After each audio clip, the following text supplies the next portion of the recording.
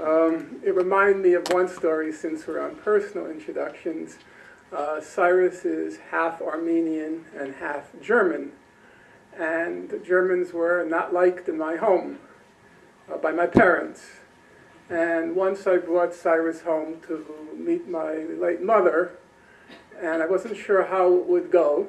She had very strong feelings about Germans of all generations, but it's always been a gratifying memory for me. If I remember correctly, and Cyrus can correct me if I'm wrong, at the end of the afternoon, as he was walking out, there were several friends who came over. She pulled him over to the side and she said something to the effect of, "Even if you're German, you're always..." Yeah. Well, no, for me, I guess you'd have to have grown up in my home to understand why that was a gratifying remark. It was, the ability of people to, their reason and their principles of justice to transcend very strong personal feelings. And maybe that's what this evening is all about. Trying to look at the facts, look at basic principles of justice, and see where they leave us. I was intending to speak for 2 hours, but I was told that I'll be limited to 1 hour, and I negotiated to 1 hour and 15 minutes. Since I do believe that in this particular topic, the devil is in the details, I'll just go as far as I go, and when it's time to stop, I'll stop, even though I won't get to the dramatic peroration. We'll just try to deal with covered material that I can and proceed from there. The topic I want to discuss this evening is a kind of paradox, namely, how does one account for the fact that so much controversy swirls around Jimmy Carter's book, Palestine, Peace, Not Apartheid, yet the actual content of the book is remarkably uncontroversial? Or, more broadly speaking, how do you account for the fact that so much controversy swirls around the Israel-Palestine conflict, yet if you look at the documentary record, the past, the human rights record, the present, or the diplomatic record for resolving the conflict, the future, once again, there's very little controversy. And the argument I'm going to make this evening, we'll see how far we can get into it, is that the vast preponderance of controversy swirling around Jimmy Carter's book, and more broadly, the preponderance of the controversy swirling around the Israel-Palestine conflict is fabricated. It's conjured up. It's contrived. And the purpose is to divert attention from the actual documentary record and to sow confusion about what that record actually shows. Let me begin with a more or less current example.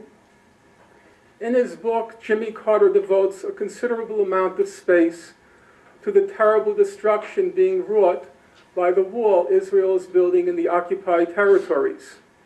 At one point he writes, "Imprisonment wall is more descriptive than security fence." And the crux of the book is really chapter 16, which he titles "The Wall as a Prison."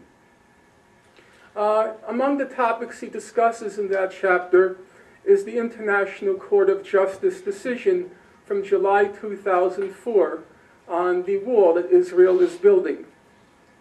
It was a milestone advisory opinion by the International Court, and it's a very interesting decision, or opinion. Most people presumably know the final result of the decision, namely that the wall Israel is building is illegal under international law. Israel has to dismantle it, it has to pay compensation, and so forth. But in fact, the really significant part of the decision, in my opinion, is not the opinion that was rendered on the wall, but what was rendered on all the related topics before they reached the opinion on the wall. That is to say, those of you who are familiar with the jargon of the Israel-Palestine so-called peace process know that there's this set of concerns which are called the final status issues. That is to say, those issues which are said to be so controversial that they have to be deferred to the last stage of negotiations. And those 4 issues, basically it's 4, used to be 5, now it's been cut down to 4, are borders, settlements, Jerusalem, and the 4th, which the World Court doesn't address, but I'll get to later, the question of the refugees. Now, as it happens, the World Court, before it rendered its opinion on the legality of the wall, had to address all those other questions as preliminary to rendering a decision. So first of all, it looked at the question of borders. What are the borders of Israel? What are the borders of the prospective Palestinian state? It states in the decision that under international law, it's inadmissible to acquire territory by war. That principle, according to the World Court, is anchored in Article 2 of the United Nations Charter.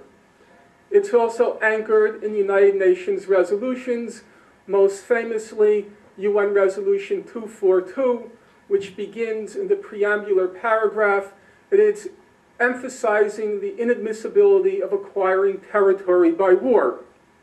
The conclusion the court then reaches is that the territories Israel occupies, it has no title to them under international law.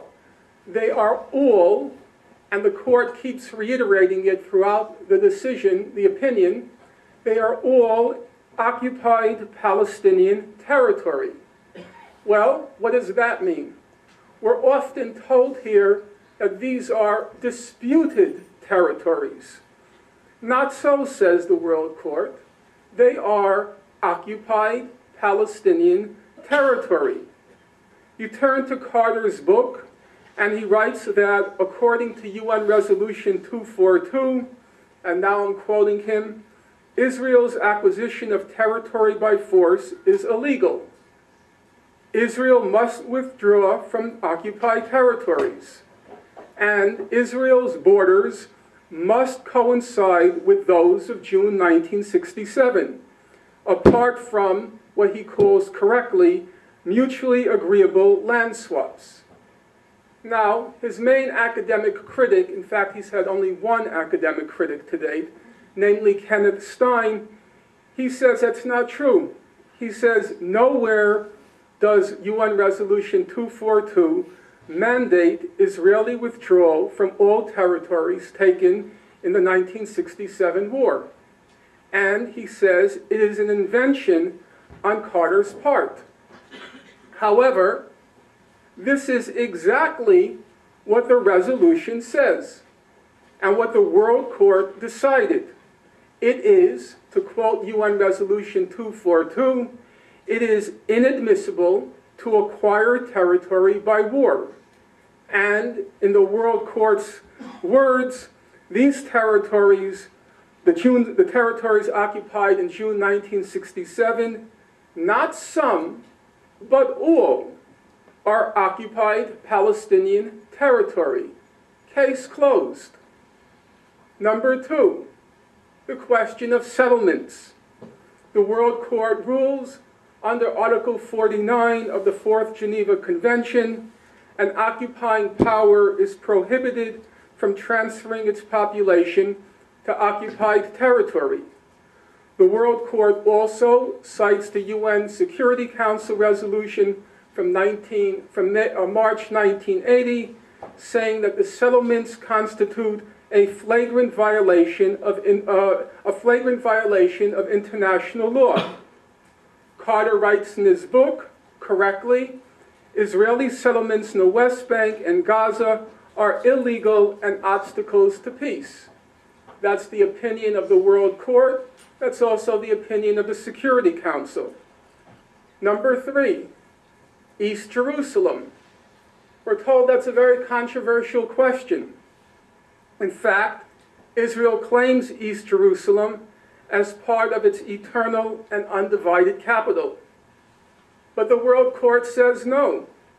It repeatedly states in its decision that East Jerusalem is occupied Palestinian territory. It refers to the West Bank, East Jerusalem, and Gaza. There is no ambiguity whatsoever.